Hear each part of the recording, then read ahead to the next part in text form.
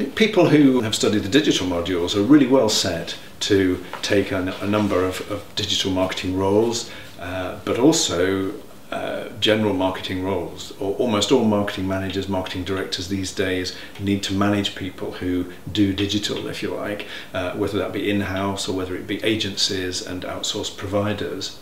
And to do that properly, they really need to understand the principles. They need to understand what outcomes and objectives they're trying to achieve with their digital strategies, and these courses help them to do just that. They help them to understand the world of digital marketing, how they can formulate plans and strategies, how they can implement them, and importantly how they can measure the results.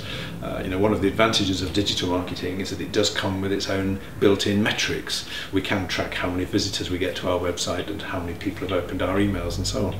So in that sense, there's no excuse really for not having some effective metrics and measurements in place which we can use to ensure that we reach our target goals.